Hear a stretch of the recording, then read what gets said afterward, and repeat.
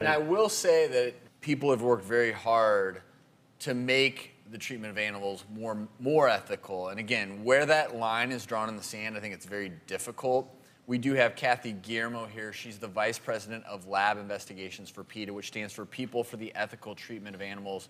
Her organization believes all animal testing should be banned. Kathy, thank you for joining us. Thank you. This It's morning. a pleasure to be here.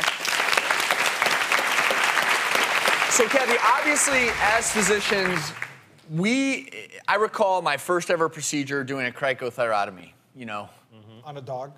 it was on a dog that had been Fully anesthetized. fully anesthetized, and all I kept thinking is, I hate that I have to do this, but at the same time, I wouldn't want the first time I ever do this to be on your child.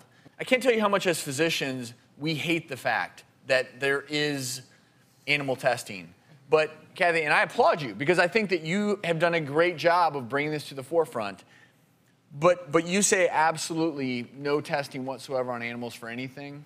Well, I'm happy to tell you that if you were going to medical school today, you would not have to do any of those procedures on animals. Most experimentation on animals has nothing to do with disease research. It's basic R&D, it's product testing.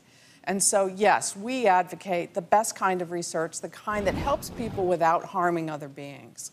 But you know, certain disease processes treated with vaccines, polio vaccines, smallpox vaccines, that wouldn't have happened without the use of trying them first in animals.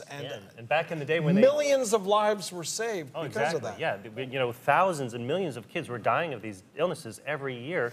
And thanks to animal testing, it helped us develop these technologies. It's so different using a few cells in a test tube versus a live animal. You know, it's just system. different. And Kathy, I want to get your perspective on this because I think everyone here agrees that the ethical treatment of animals is absolutely necessary. But one of your stances, which I absolutely agree with, is that 9 out of 10 failure rate in testing drugs in animals. That's right. But what if it was a 9 out of 10 failure rate on humans? That's Well, so what is the alternative, I guess It I'm actually is asking a 50% failure rate on humans. And we know from information just released by Dr. Francis Collins, head of the Human Genome Project, that 50% of drugs that test safe in animals are actually toxic to humans. So that asks the question, what are we missing? What is being tested in an animal? It doesn't work, it's thrown out, and might work in a human being. We're so different physiologically, even though we share this capacity for suffering. But what do you do? What is the solution if you say absolutely no testing whatsoever?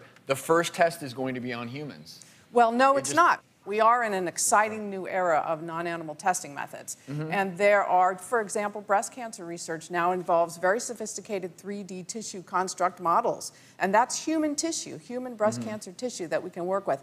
Drug development is very exciting because there are now computer chips that actually mimic the drug going through the system from the liver through the entire human system. We know how a human will react. So I think the beauty here is the more technology that's in place where we can use it, that's a good thing. That's a good thing for everyone. And I'm sitting here struggling in my own mind where you draw the line because I still feel like there are probably some unique circumstances where I could see it justified. But I do understand your perspective, and I think that you have done a great job of pushing for animal rights, and I think that the medical community, in my experience, has started to respond. So we applaud you and thank you for what you're doing.